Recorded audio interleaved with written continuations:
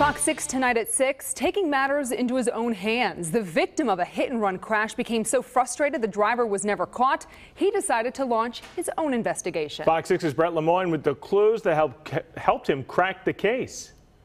His Honda Accord totaled after this horrific wreck back in March. In the video, there's a lady whose car actually jumps over the top of my car. It happened near the Zoo interchange on I-94 in the middle of the afternoon. The truck came into my lane and he hit my vehicle, spun me around to his front. I ended up on his driver's side. The driver of the car carrier didn't stop. The DOT footage shared with us by the investigator who cracked the case, the victim. If you get a raw deal, we can either take it or you can take the next step. The wreck also damaged 2 other vehicles. Michael Cook says deputies who responded to the scene couldn't get a license plate or any identification of the striking driver. He says, yeah, we're not going to investigate any further. So Cook took matters into his own hands. He obtained the DOT video from State Patrol and took a screenshot of the car carrier to some friends who sell cars. Someone recognized it from an auto auction in Caledonia. I drove out there every day after work looking for this truck.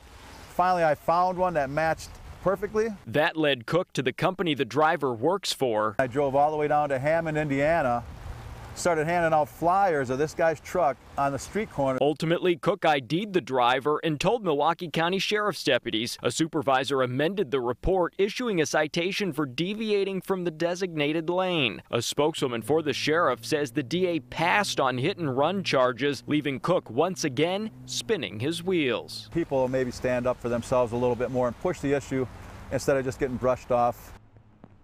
That was our Brett Lemoyne.